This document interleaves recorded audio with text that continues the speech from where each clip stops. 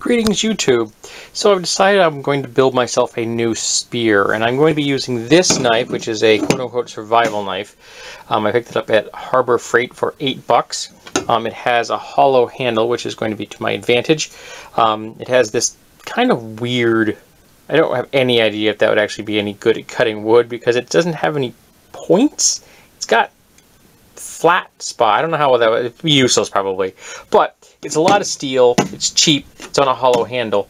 So what I'm going to do is I'm going to carve out this a little bit. I used my antique marking gauge, which honestly needs to be sharpened, to leave a line here so I know where I want to go.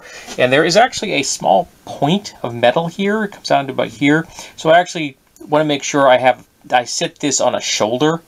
So it's going to actually come. I've set the marking gauge to here, so that's where it's going to actually fit. And then after I get everything the way I want, I am going to drill a small hole and then put a screw through it to hold it in place so that it won't move. It should be snug because I hopefully will not take off too much wood. And this right here is going to be the butt cap. It's going to go on the opposite side of the shaft. And this is going to serve a couple of purposes. One, it's going to protect the end of the wood. Two, it's going to act as a counterweight. This is 12.8 ounces, or 12.9 ounces. 12.9 ounces.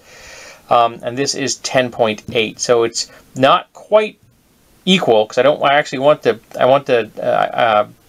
it perfectly even.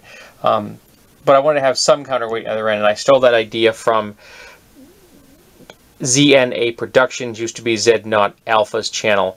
So this will be a counterweight, and it will also allow, in case you are very dynamic and would like to, you could do a butt strike, and you're really going to cause someone some pain if you hit them with this thing. It's a 1 1/4 inch piece of tight tubing, and this is just here. It's going to be allow it to fit more firmly.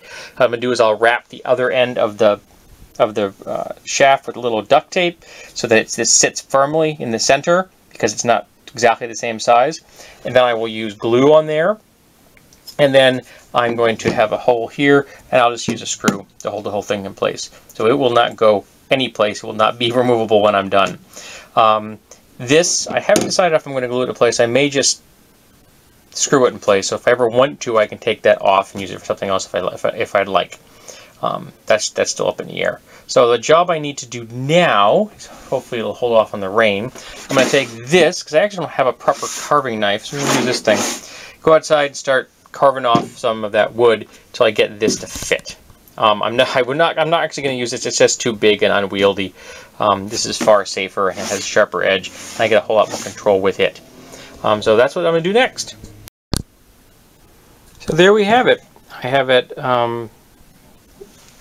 whittled down to the point where it fits in there snugly, and I kind of get just a little bit of the threads in there caught right there, which is fine.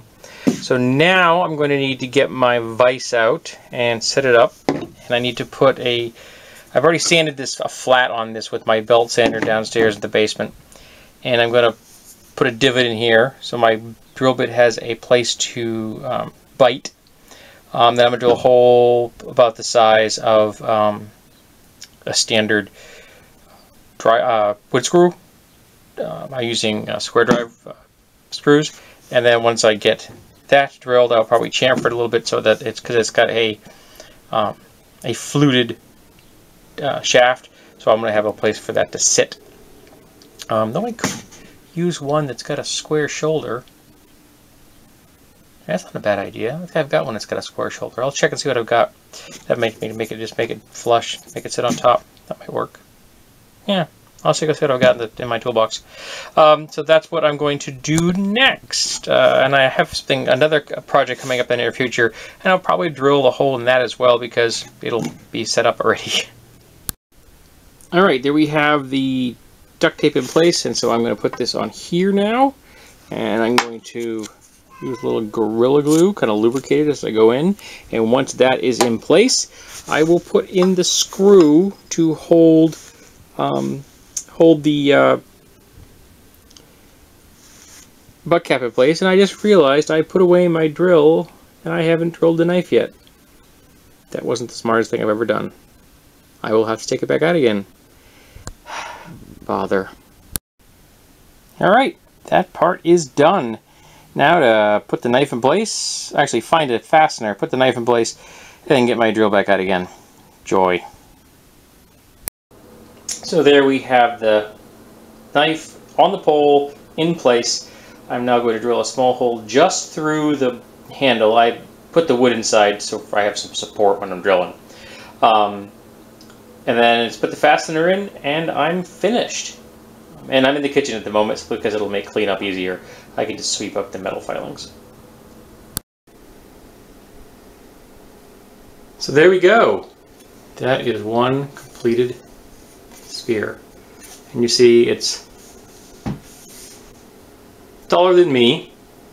I'm 5'8", so that's quite a bit. And the nice thing about this is that with the counterweight, I can get about 2/3 of this spear in front of me with one hand.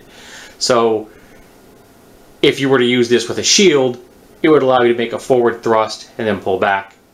Particularly if you train with it, so you build up a little upper body strength, you'd be able to do that very quickly. So